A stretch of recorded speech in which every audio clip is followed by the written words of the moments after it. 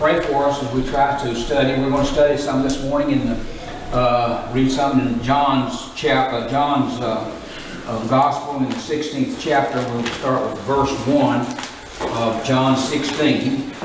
Read a few verses here and try to get a thought together for us. In John 16:1,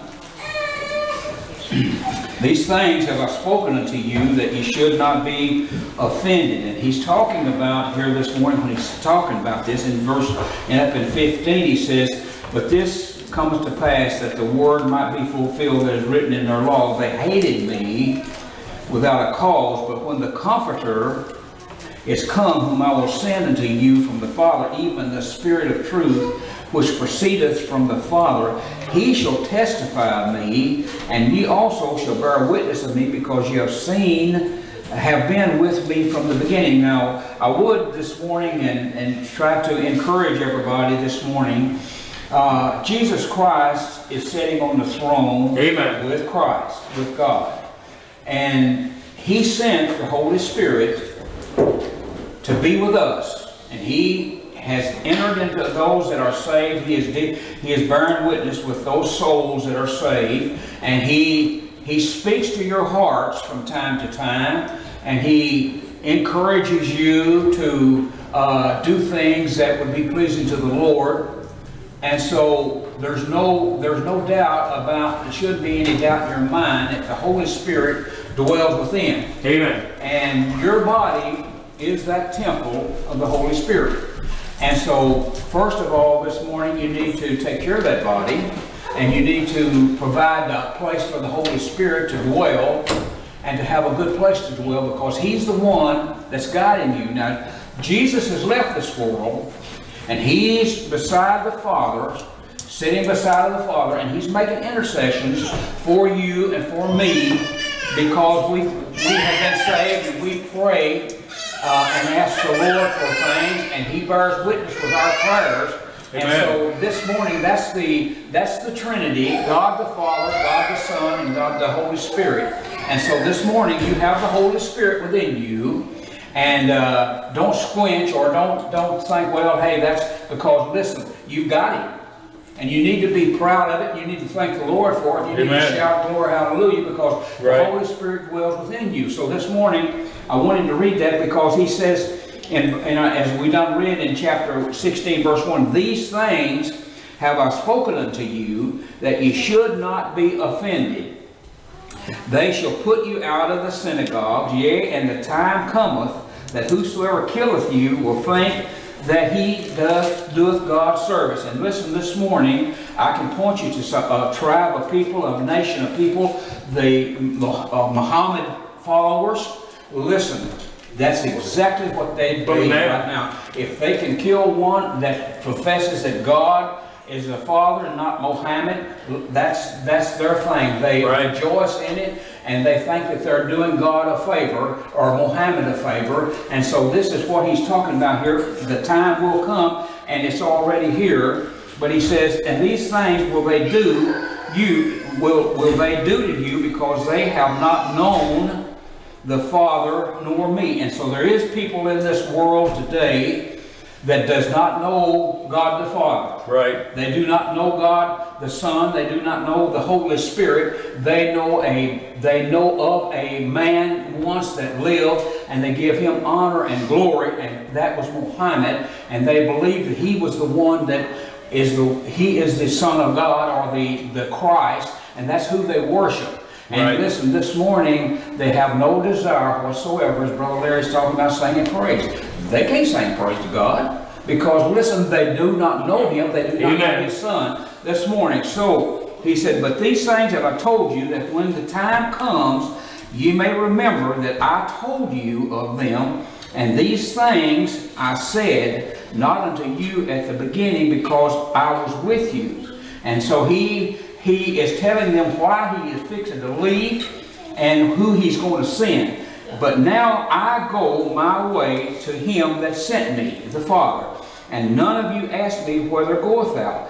But because I have said these things unto you, sorrow has filled your heart. And they did not understand where that he was going. They didn't understand what was going to happen to him. They didn't understand that he was going to be killed and hung on the cross of Calvary. They didn't understand none of these things. They didn't know him. But he said in verse 7, nevertheless, I tell you the truth, it is expedient for you that I go away.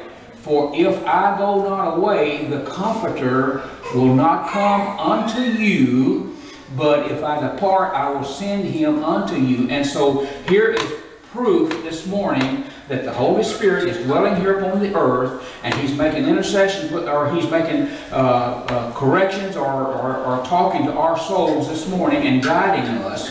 And here Jesus is saying here he's gone away, but he's sitting on the right hand of the Father. And listen, when we pray and when we ask God for things, and we should pray, our Father which art in heaven, and in the name of Jesus pray, listen, he turns to the Father and he explains to the Father, he has experienced this thing down here upon this earth of living as a man on earth, and he knows what the problems is with mankind, and he understands all it is, and he explains it to the Father. Now the Father sees Jesus, and he cannot deny Jesus. Amen.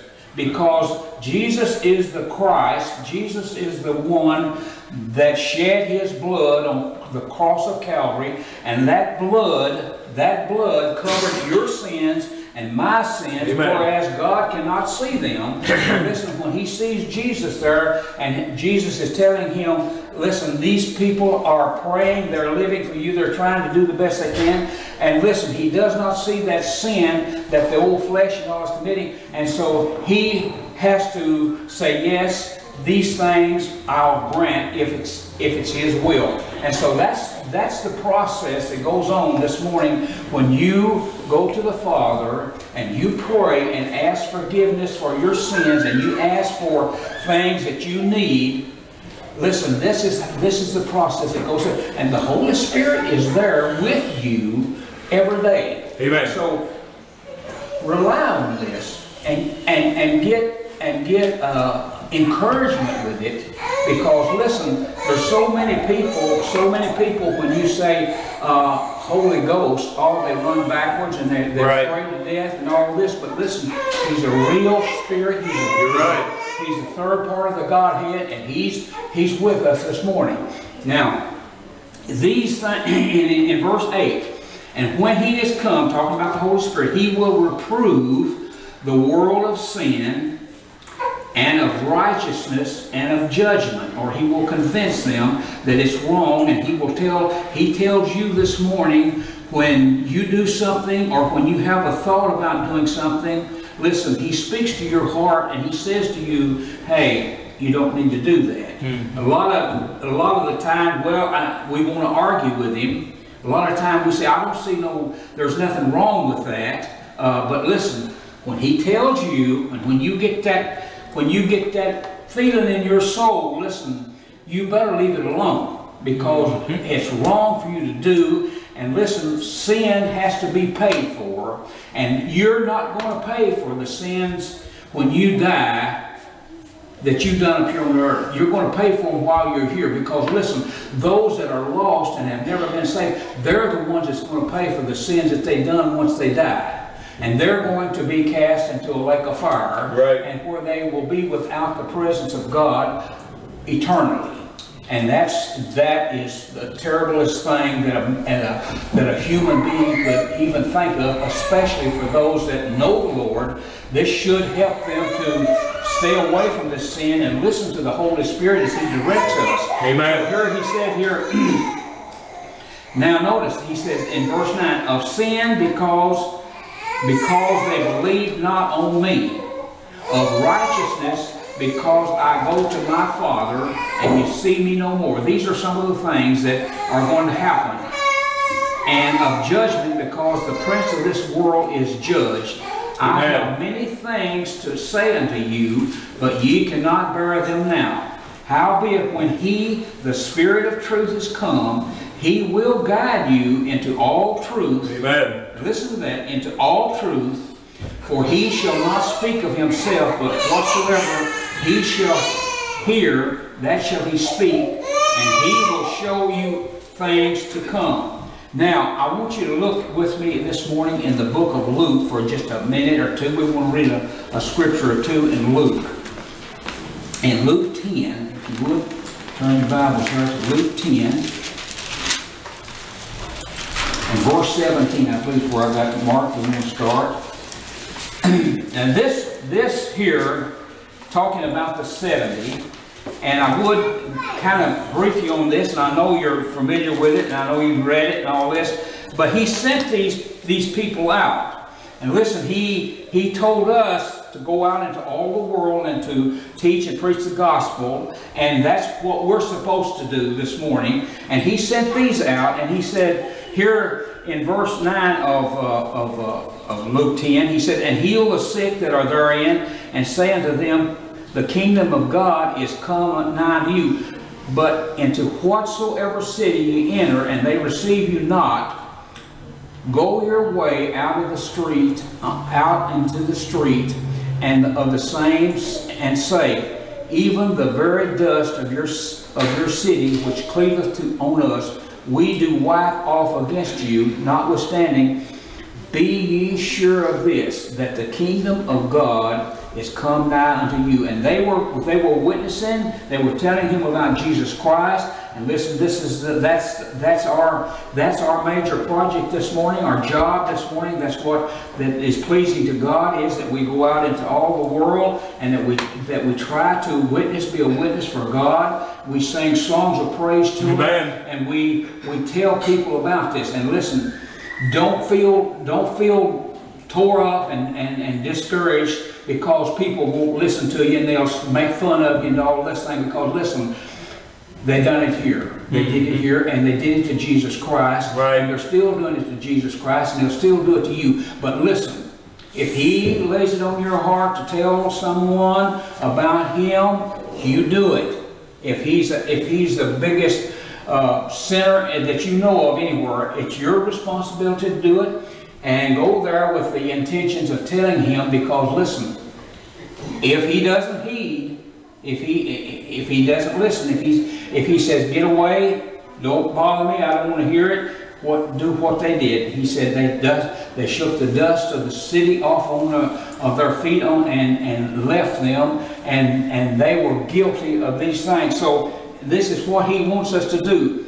He said here, "Even the very dust of your city, which cleaveth on us, we do wipe off against you. Notwithstanding, be ye sure of this, that the kingdom of God has come nigh unto you." In other words, I've told you. I've told you what I was supposed to do. You're clear of it, and you can go your way. And they will be the ones that has to suffer for it. And you may have to suffer for it. He may want to do this or do that to you. He may want to cause you hard troubles and hard knocks and things like this. But listen, this morning, be assured that you helped him hear about the Lord Jesus Christ. And when you stand before God, He's going to say, "Well done, thou good and faithful servant." Amen. That's the beautiful part about it. He's going to say, "Well done, thou good and faithful servant." And he says here again in verse 11 or 12, "But I say unto you that it shall be more tolerable in that day for Sodom than for that city. Woe unto thee, Chorazin! Woe unto thee, Lafferty! For if the mighty works had been done in Tyre and Sodom, which have been done in you, they had a great while ago repented, sitting in sackcloth and ashes." And so he's saying here, they did not have anybody to go out and witness to them in this city, and so they're sitting in ashes, and they were destroyed. So here, but in verse 15, "And thou, Capernaum, which are exalted to heaven, shall be thrust down to hell. He that heareth you heareth me, and he that despiseth you despiseth me, and he that despiseth me despiseth him that sent me." And so we can see the chain here. If a person won't listen to you and he won't accept Jesus Christ, and try to understand he hates Jesus, he hates God, he hates the Holy Spirit, and listen, his reward is coming to him. Now, to our lesson where I was going to read, but in verse 17, and the 70 returned again with joy, saying, Lord, even the devils are subject unto us through thy name. They had made a big saying to all these people, and the people heard them. The people didn't persecute them, and Jesus said unto him, and he said unto them, I beheld Satan as lightning falling from heaven. And so here is the thing. If we go to be witnessing for the Lord Jesus Christ, our first desire should be to go to prayer. And ask the Lord, you help us, because you can't do it on your own. If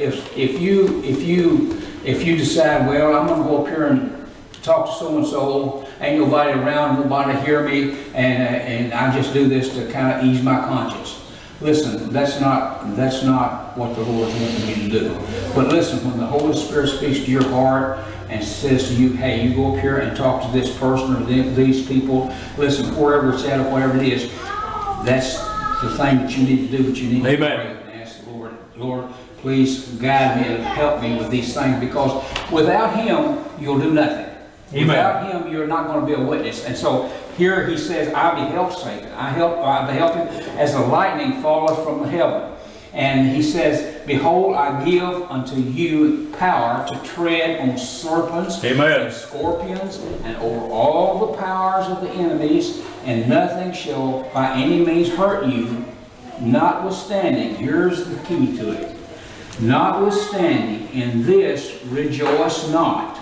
Don't you rejoice because that you come back in the flesh, like say, well, I really put him in his place. I told him what so and so. Listen, that's not what the Bible says for you to do. It says, notwithstanding in this rejoice not that the spirits are subject unto you, but rather rejoice because your names are written in heaven.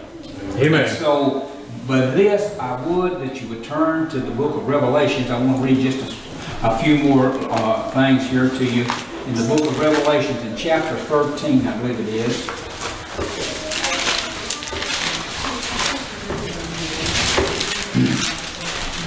Revelations 13. Revelations 13.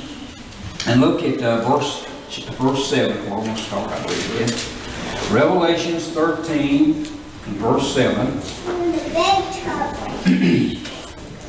It says, and it was given unto him to make war with the saints, talking about this same Satan that Jesus beheld, and to overcome them, and power was given him over all kindred and tongues and nations. Now this is the one that you are witnessing against. This is the one that has all these powers. And listen, you get all built up in the flesh, and you say, boy, I'm going to do this and I'm going to do that. And you go up there, and it's just like a man going to a field to plow without a plow. Right. And listen, you don't have the leadership of the Lord. You don't have the blessing of the Lord. Listen, you have no chance. But always remember this: before you go, you sharpen your axe. Before you do that, you get down on your knees and you pray and ask the Lord to bless you, because that's the only system that will work. And so he says here, and it was given unto him to make war with the saints and to overcome them, and power was given unto him over all kindred and tongues and nations. And remember this, that power was given to him by the Lord Jesus Christ and God the Father, because he has none of his own. Amen. He has no power without it being given to him. And he says, and all that dwell upon the earth shall worship him,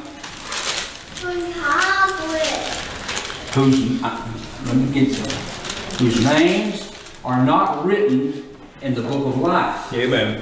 Of the Lamb slain from the foundation of the world. Now, we want to look at this just a little bit here.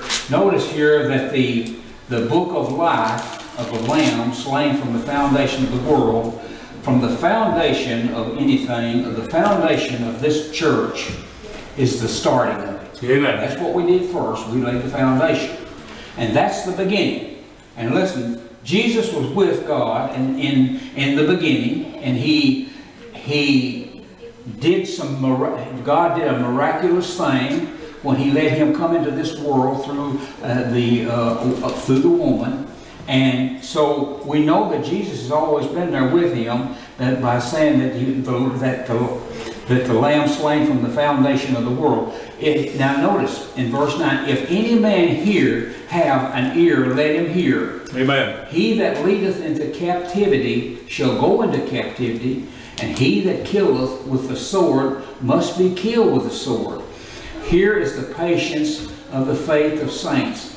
And I beheld another beast come up out of the earth, and he had two horns like a lamb, and he spake as a dragon, and he exercised all power of the first beast before him, and caused the earth and them that were dwelt therein to worship the first beast, whose deadly wound was healed. And so this morning I wanted to read this text just to show you who your enemy is. Amen. He is always out there. He is a dreadful being. And if you don't understand that, you think about this when He said to Jesus, if thou be the Son of God, cause these stones to be made bread, cast yourself down, because it's written, quoted scripture to Him from Psalm, if he cast yourself down, and it's written that the angels will bear you up. Listen, he knows people. He's smart. And that's what we've got to fight this morning. But we have the Holy Spirit.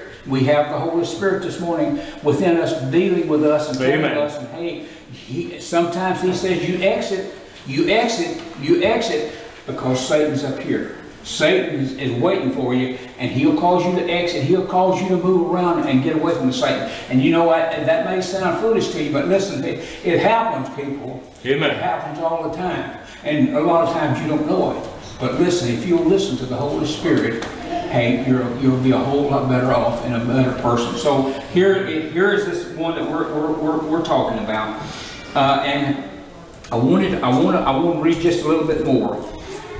In verse 12, and he exercised all power of the first beast before him, and caused the earth and them that dwell therein to worship the first beast, whose deadly wound was healed.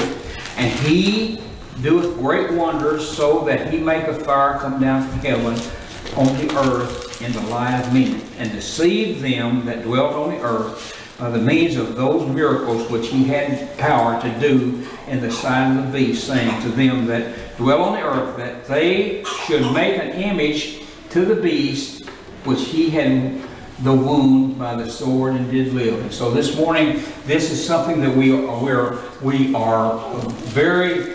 need to pay attention to. And I want to read one more place here in Revelations 20, just to give you a little bit more eye-opener of Satan and what he has to do. 20, and then I believe it's 11. 20 and verse 11. Notice, and I saw a great white throne, and him that sat on it, whose face the earth and heaven fled away, and there was found no place for them. Now listen, this white throne, and a lot of people see this, and they see the scriptures are where that they seen this individual coming down on a white horse. Listen, he's deceiving. He's a deceiver, and this white throne is not for the saints. This is for the lost. Notice. And I saw a great white throne, and him that sat on it, from whose face the earth and heaven fled away, and there was found no place for them. Talking about those that were lost. And I saw the dead, here they are, small and great, stand before God. And notice here he identifies them, the dead, small and great. And I was thinking, as I was trying to study this a little bit on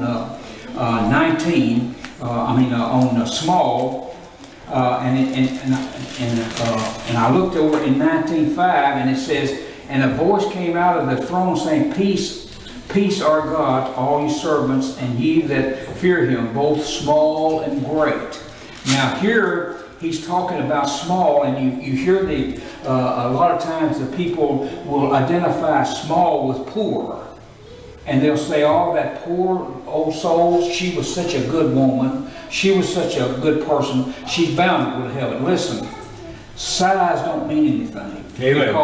But listen, in your opinion, a lot of times don't make it so. But he says here, he saw the small and the great, the rich and the poor, all that because listen, because you're poor don't make you saved. Right. Because you're poor don't make you ready to go to heaven. But now Jesus always spoke about the poor, but listen, the poor can be as great as sinners as the rich, because listen, a poor person can covet a quarter just like a rich man honors $1 million. So there's no difference in it. But here he says they're both here at the white throne judgment. Notice now. And I saw the dead, small and great, stand before God, and the Bible. The Bible is a book of books. And he says here, and I saw, and the books were opened, and another book was opened, which is the book of life. And so now listen, the book of life is for the names of those that have accepted Jesus Christ as their Savior. Now listen to this now.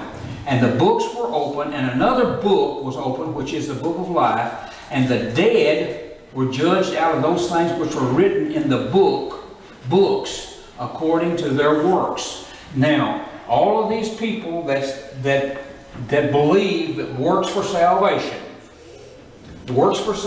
just like the Jew believes that the law, keep the law and you're all right. This, I believe, is what he's saying is, at the white throne judgment, this Bible is going to be there as a witness against them, because they didn't keep the law, and they didn't accept Jesus Christ as their Savior, and the book of life here is going to be presented, and their names are going to be looked for and see if their name is there, and their name will be there, because notice. And notice in verse 12, another book was opened, which is the book of life, and the dead were judged out of those things which were written in the books, according to their works. And the sea gave up the dead which were in it, and death and hell delivered up the dead which were in them, and they were judged every man according to their works. This is the white throne judgment. This is the judgment for the lost.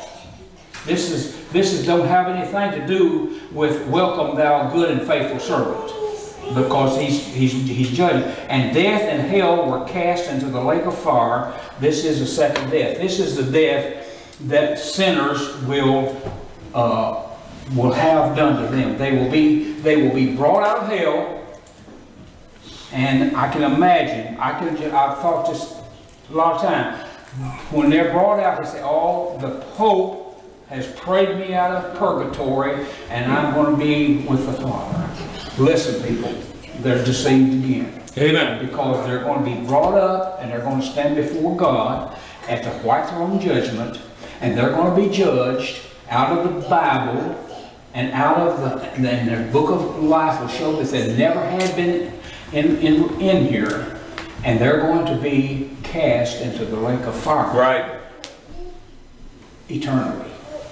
No escape, nothing like that. And that's what's going to happen to them. And so here again, now notice in verse 15, and whosoever was not found written in the book of life was cast into the lake of fire. Right.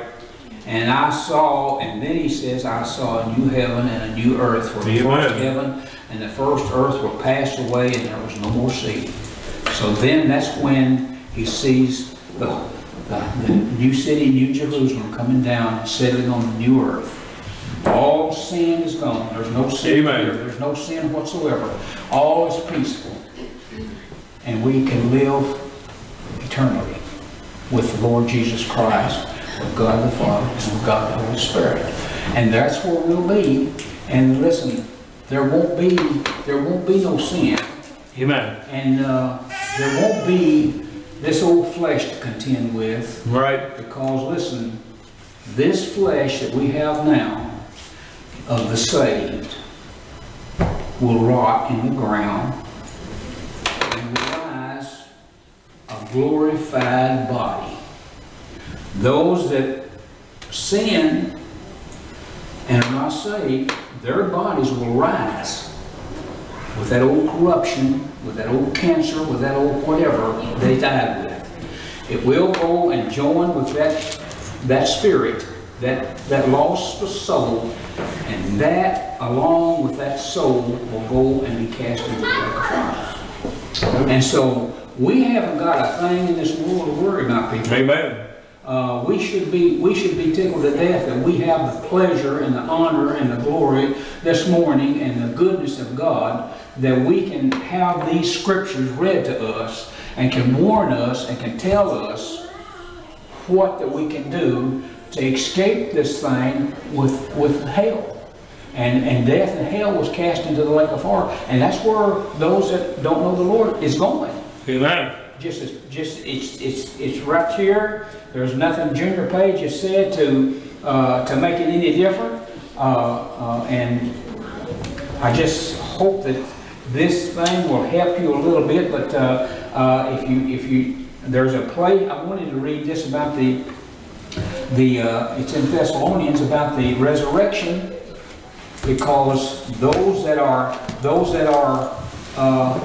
called out at the rapture will go, but those that have not been saved will stay back for another 1,000 years, and we will go into heaven to be with the Lord. And then this white throne judgment will come into place, and God will call those out that have died in sin, and their old bodies and their old sinful souls will go and stand before Him, and they'll hear this. And so it's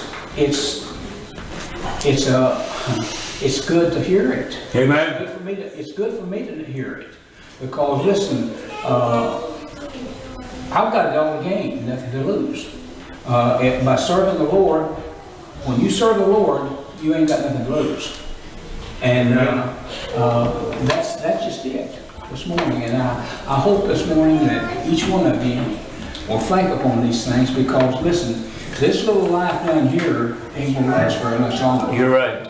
And we've got an eternity. We're preparing for an eternity right now, whether we will. And if the Lord has called you and spoke to you, you need to serve Him. You need to obey Him and do everything that you can to please Him, because one day you're going to stand before Him and He's going to pass out rewards. And I don't know, I don't understand how rewards will make any difference in heaven, because I'm going to be there with the Father. But listen, they're going to play their part. And you see rewards spoken of in the Bible quite a bit. And I know they're going to happen. And so this morning, think upon these things that we've said, and I hope that I've been a blessing, and that the Lord has spoke to your hearts this morning. Thank you all for listening. Amen.